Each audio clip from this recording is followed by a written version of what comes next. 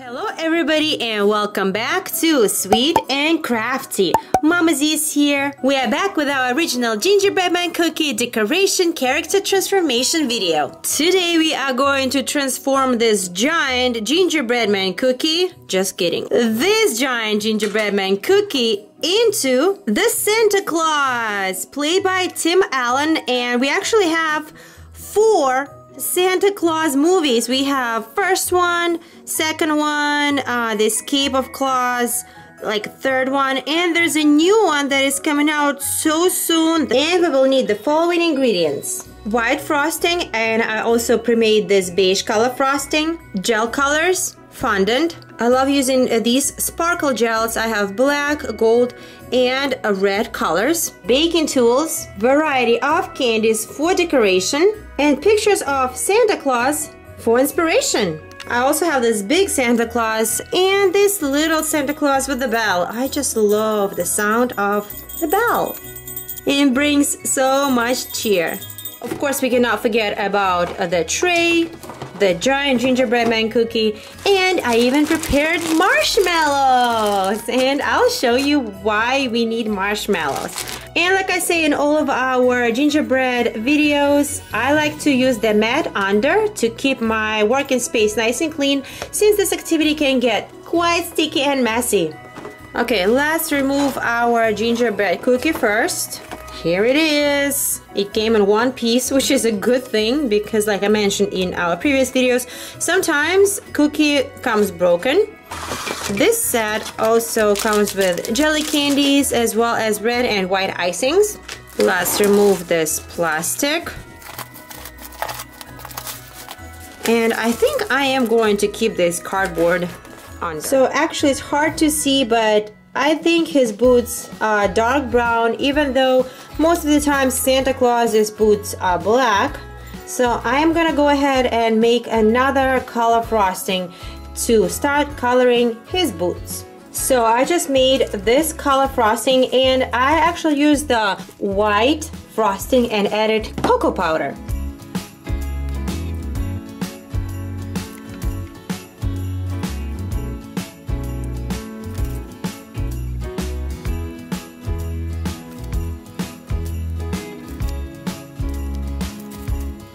Not sure if you can tell, but cocoa powder made this frosting so thick, almost like milk chocolate consistency.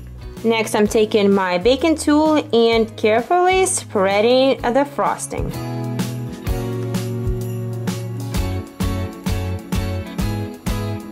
Looks like this shoe needs more frosting, and I'm not mad about it.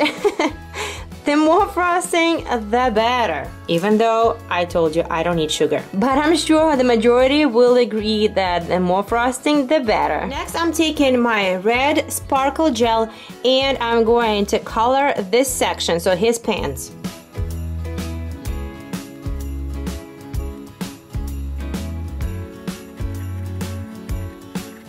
Taking same tool and spreading this writing gel. And I'm not worried about this section because it's actually going to be covered by his coat. Same with this, we are going to be adding a white frosting on top.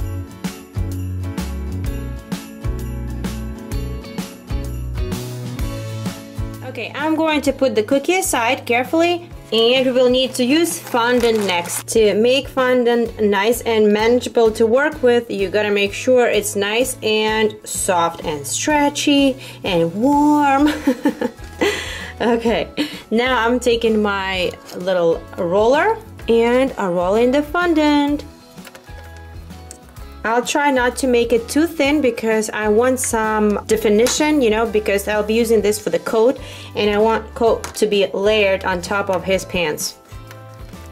And it does not have to be perfectly rolled either, because this is just the base and it will be colored with sparkle gel. Taking my little baking knife and approximately cutting out the shape of his Santa coat, removing all the excess of the fondant and saving it for later. We will need to use it for his hat and possibly beard, I'm not sure, but definitely for his hat. I just realized that this consistency and color also reminds me of Nutella. Carefully placing it on top. It looks and fits pretty good. So all the edges are pretty rough and you can see that, but like I said, I am using the fondant mostly for texture and definition, so it will be completely painted with our icing and frosting, so it doesn't have to be perfect. I'm gonna go ahead and use my red sparkle gel and color the whole coat with red first, and after that we are going to be adding more colors and details.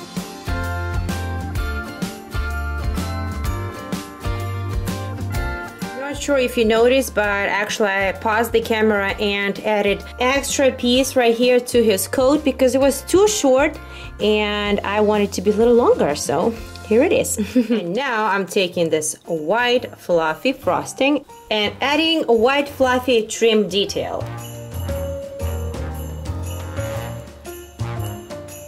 And the same thing in the middle. Next, let's go ahead and work on his belt. I'll be using the same Nutella color brown frosting for his belt.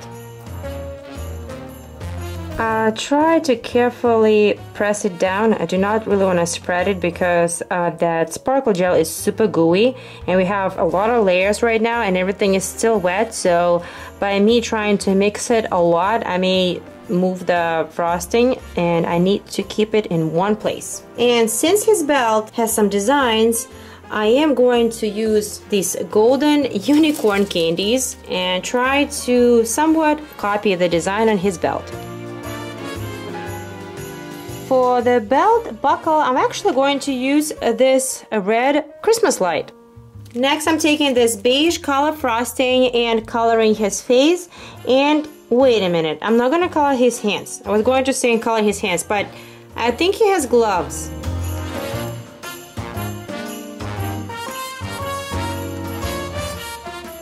So what happened is that I applied this frosting and actually I got a phone call, so I had to answer it, and I was on the phone for about half an hour, and you see the frosting started to get dry. It's not a good thing to wait. The best time to spread the frosting is right away. I'm gonna use this little knife next and try to spread the frosting to make it nice and even and smooth on Santa Claus's face.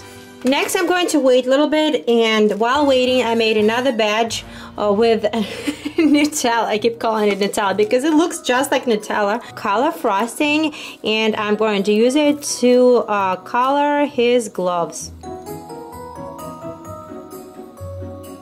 I'm gonna use this black sparkle gel and outline his gloves as well as his boots.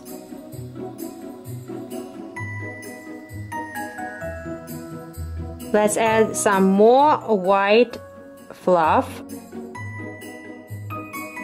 Next, we will add his beard.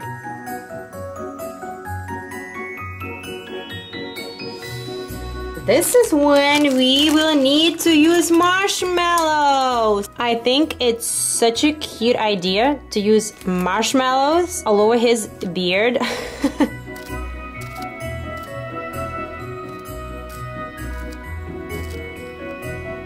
So another thing what I want to add is these chocolate candies. They almost look like large pearls, and okay, I just totally spilled them all over the table. But I do want to add them on Santa's sleeves right here.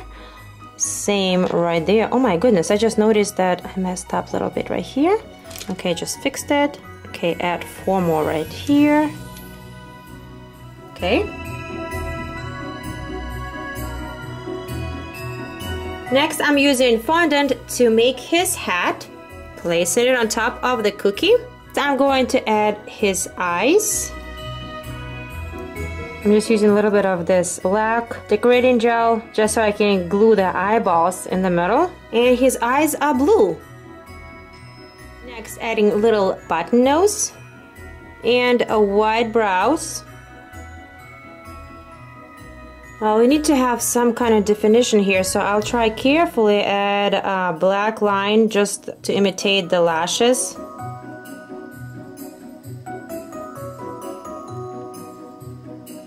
adding a black dot in the center of the eye. Same on the other side. Next, adding white sprinkle for the light reflection. Looks like we need more frosting right here, so carefully adding it. And more frosting, more marshmallows. And I'm gonna make a little smile right here. I'm not sure where to put his mustache, but at least I have his smile. Actually, for his mustache, I think I'm gonna use white snowflakes. I don't know why, but I feel like it's gonna look a little different and unique. No, not bad. Alright, I'm taking my red sparkle gel again and coloring his hat. Going in with white frosting and adding some more right here. This is where I'm gonna add some more white candies and wait for it. Not only white candies.